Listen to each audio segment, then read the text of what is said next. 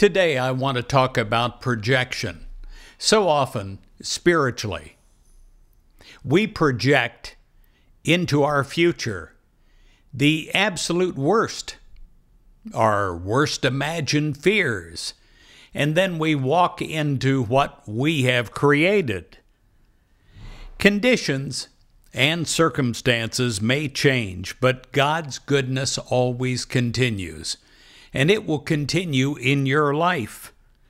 Now, we may resist the thought of change because it seems to threaten our security, and we may feel that change will mean a loss to us in some way.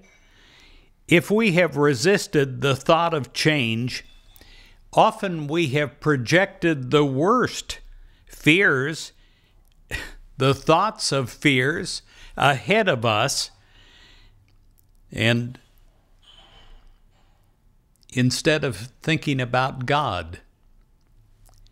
When we think about God, we know that God goes ahead of us on our path and always makes our way clear. We are walking into a future that is bright, if we consent to it being that way. Rather than resist change or fear change, let us have faith in God's goodness and God's power at work inside of us, through us, and into our lives.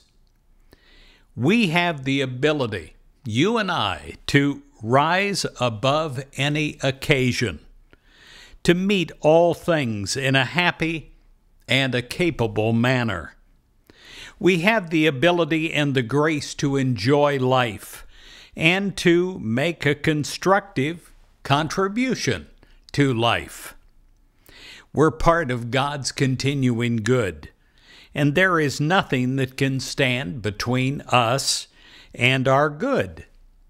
God's Spirit, it helps us to know that as we walk into our future, we're walking into God's good.